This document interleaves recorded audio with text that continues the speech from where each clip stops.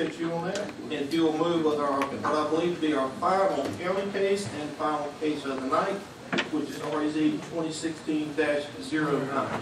Yes, sir. Thank you. The last case we have before us this evening is a new property owner who wants to take the boundary on their existing property, zoning boundary that is causing them problems with the construction of a new home, and actually reduce that boundary so that it coincides with the 100-year floodplain and also the wetland boundary on their property. Their aim to do this is so they can actually construct the home a little bit further away from New Statenville.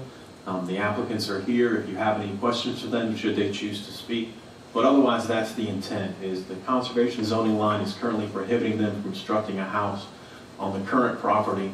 And with that modification of the zoning line of about 2 acres, they will have some additional usable space while still trying to protect the 100-year flood at the wetland area. Ultimately, staff's review of this request resulted in recommendations of approval. Don't have any other updates since our last meeting earlier this week. So the health department's approval just basically on septic tank going forward, that in water? Yes, sir. This is a 25-acre piece, so the health department, to me, I believe they'll have ample room for a septic, and if not, my experience with them is they just won't approve it. So I think they're going to be okay.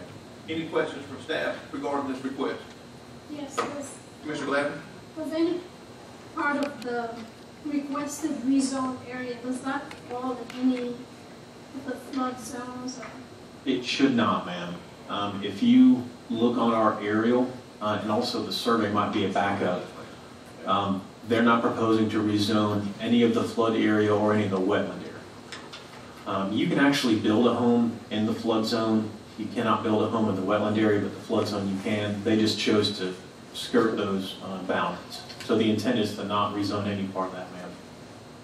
And that should be reflected on the aerial map as well as the survey you have in your packet. So the aerial map, the area within the dotted yellow and green, is that the area that they're seeking to rezone? Yes, ma'am. So how did they come up with that outline? That outline is based on the current green conservation zoning boundary.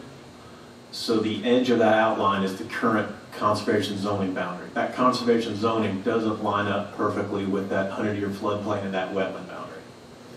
You cannot build a home in conservation zoning. So they're proposing to change that zoning so on that portion they could build a home if they so chose in that area. So the remaining, can you go back to the area? Mm-hmm. So the property between the Statenville Highway and the edge, northern edge of the property, that's not conservation? No, ma'am, that's EA zoning. Oh, so they're just extending it? Yes, ma'am. Yes, ma'am. They have a, if the property's 25 acres, they might have 10 acres of EA zoning. They just would like to have 12, and honestly, they may be able to comment on this, but I believe they just want to be able to build a little bit further away from the highway, and that conservation zoning right now is not allowing them to do that. No, that's it. Any other questions, Commissioners? Anyone here wishing to speak in favor of this request, please come forward at this time, state your name and address for the record. Anyone here wishing to speak in favor of this request? My name is Schroephfer. We're at 1725 Oxford Street, Remington, Georgia. As Mr. Davenport spoke with him and another gentleman in the office, all we want to do is extend the line so we can build a home or a shop or anything. Right now, I'm kind of limited on what I can do with my property. I was told that I cannot build anything past that point. Not saying I want to, just like have the option. We've had the property for almost a year, so we're taking our time with it. In my mind, I would like to have my house at least 350 feet off the road. That would put me a little past where I could go, and my property is pretty high and dry. This has kind of been an outdated thing. We went through a possible elevation change, but that would be a lengthy process, and this would be easier to do. That's why we're here. Any questions for the presenter? Thank you, sir. Thank you. Anyone else here wishing to speak in favor of this request? There being none, anyone here wishing to speak in denial of this request? There being none. Commissioners, any more discussion on this request from us? And there being none, I will take a motion on this request at this time.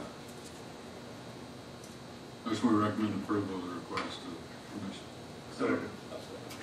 Okay, so we have a motion for approval from Commissioner Folsom. We have a tandem second from Commissioner Wild and Commissioner Willis. So all in favor, please signify by raising your right hand. Ms. Carmel, that's 6-0. Commissioners, I believe that puts another one in the books for us.